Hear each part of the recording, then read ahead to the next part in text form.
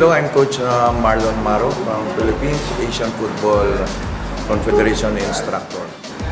The main objective is them to first to complete the course, observing the needs of number of hours needed in this course, both theory and practical sessions, and produce coaches for Guam Football Association. My impression is this group of coaches that we have right now, they have the passion of the game. Their passion in football is there.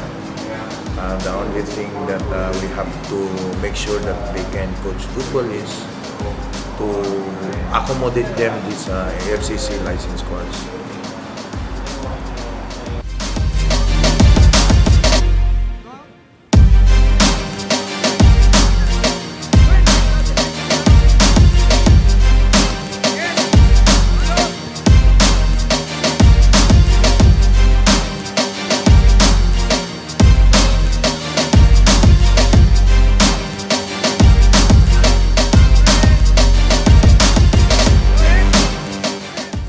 Well, I decided to take the C course because I heard it was a prerequisite for the AFC B license. And so I was just curious as to the coaching side of in the world of football. So far, I admit that I haven't seen a lot of these drills since my middle school years. However, it does bring you back to learning the basics and relearning it, the fundamentals. So you can help pass it on to future generations. Well, of course, after the C license, I definitely would consider attaining the B license, and hopefully one day, perhaps, become an assistant coach on one of the national teams. Definitely, there's a lot to be weighed, but so far, I've been learning a lot, and I do hope to give back in some way.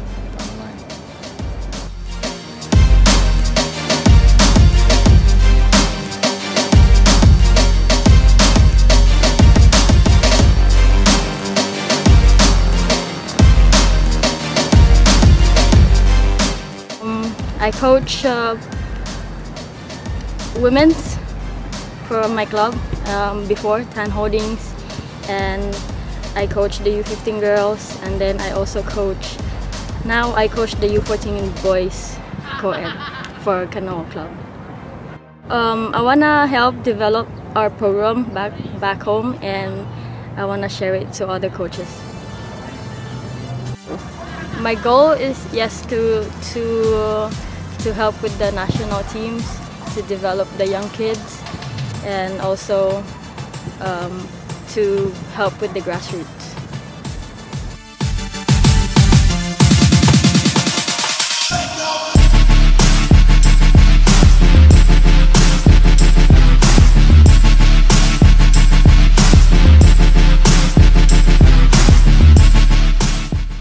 Playing for the Guam national team and developing my love for football helps me stay passionate in what I do, and I transfer that passion every day when I coach.